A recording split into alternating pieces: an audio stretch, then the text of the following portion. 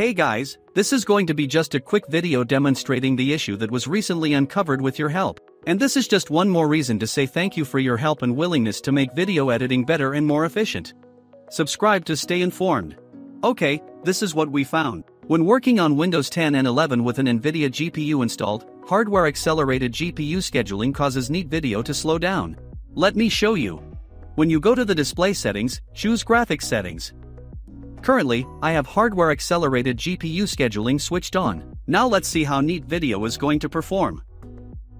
Tools, Preferences, Performance. Now click the Check Speed button.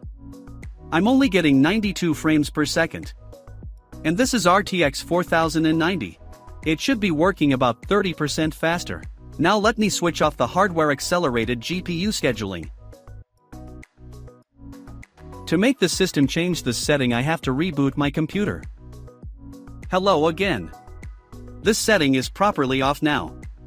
So let's see how grateful Neat Video is going to be. Again, go to Tools, Preferences, and Performance. Check Speed.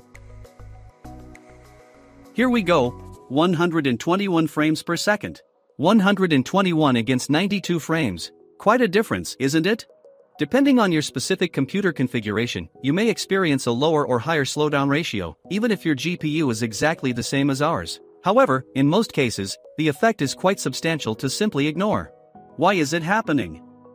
Well, at this stage we can see that once the hardware-accelerated GPU scheduling is turned on, the NVIDIA driver is having trouble with supplying work to the GPU, so the video card spends a lot of time idling.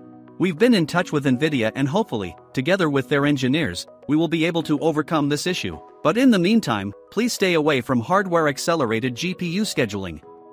On a side note, we would like to add that AMD GPUs seem immune to this problem. That's all guys, hope some of you will find it helpful. Please hit the subscribe button for more. And bye for now.